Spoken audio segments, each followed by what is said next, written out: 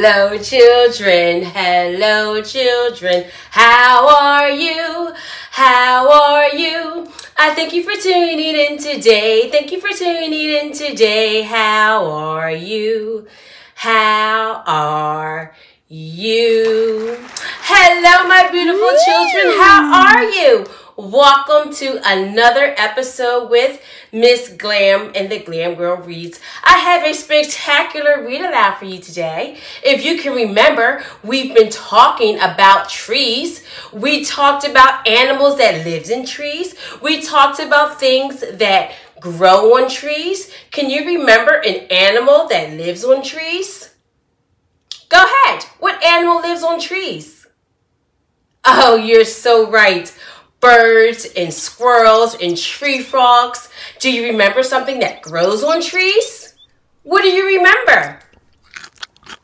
You're right. Fruit, apples and oranges, and even things that we can't eat, such as acorns or cones. You have a very great memory. Today, I want you to put your special thinking cap on. I want you to tie it and make sure it's secure. Tap it. Is it on there? Well, I have some great facts about trees. Did you know that there's an actual job of people who take care of trees? Well, when we get done reading, you're going to be able to name those people. And you're also going to be able to tell some exciting facts about the life cycle of trees. Are you ready? The title of this story is called Growing Trees, and it's by Judith Stamper. Are you ready? Let's hop into our book. This is a picture of my tree and me. We've been growing up together for a whole year. It all began last summer. I went to visit the National Forest with my mom and dad. A forest is a great place to learn about trees. There are trees as far as you can see. We took a hike with a forester, an expert on taking care of trees in the wild. The forester showed us small young trees and big old trees that were like towering giants. Then he explained the life cycle of a tree. It all starts out with a seed. In the spring, the warm sun makes the seed germinate to begin to grow. The seed sprouts a small root that grows down into the ground. The root absorbs water and minerals from the soil. Next, a small stem pushes up out the ground and grows two tiny seed leaves. The leaves use the sunlight to give the tree energy to grow. The new growth, called a shoot, appears at the tip of the stem. Larger leaves grow from the shoot. The seedling is on its way to becoming a tree. The young tree keeps growing if it gets enough water and sunlight to survive. In its next years of life, the tree grows buds that may turn into leaves. Soon, the tree has branches, a woody trunk, bark, and lots of leaves. Each year, the tree grows taller as its trunk gets wider. A forester can tell how old a tree is by counting its rings. A tree trunk has one ring for each year that it has been alive. This tree was more than 100 years old. A forester can also find out how old a living tree is by using a borer, a tool that takes out a small part of the tree without hurting it.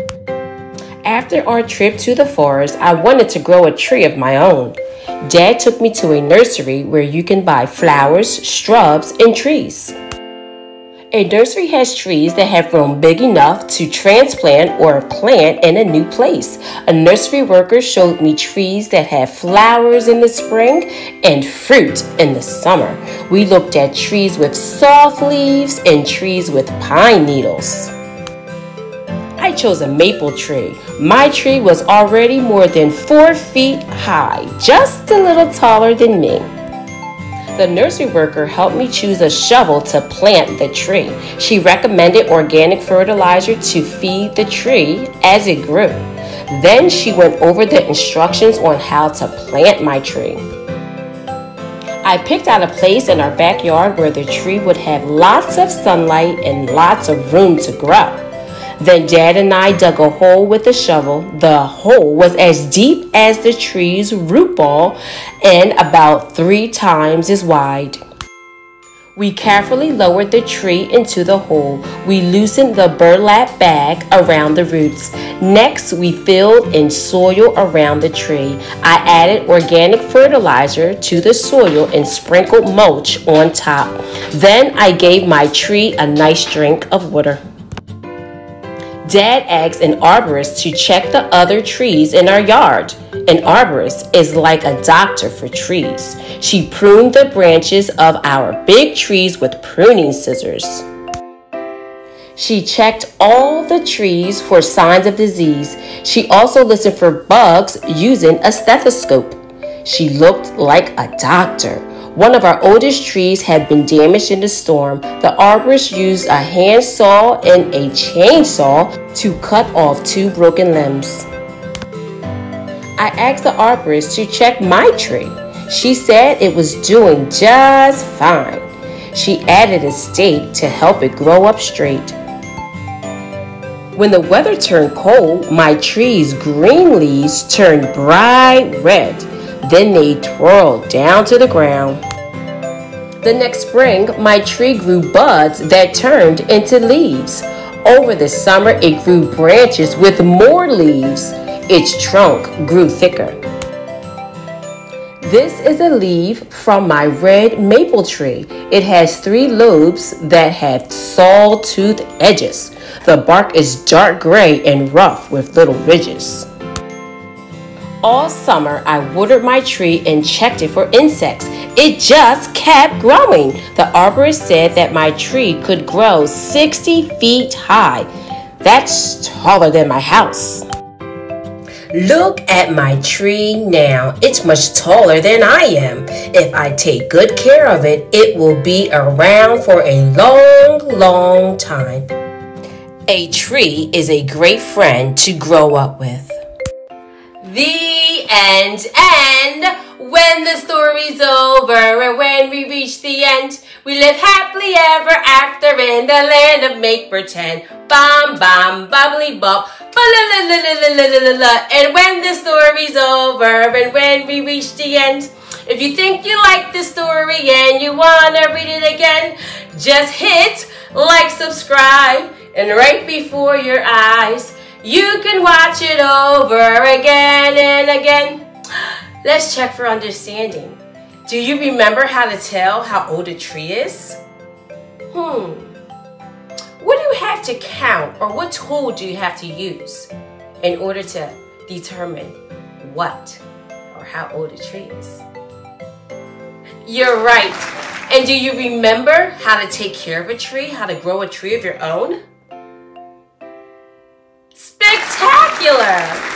And finally, do you remember what 3 jobs you can have if you love trees and you want to be able to take care of them? Yes. Good job. Oh, wonderful. I am so happy and delighted that you decided to stop by and learn with me. Until next time, so long.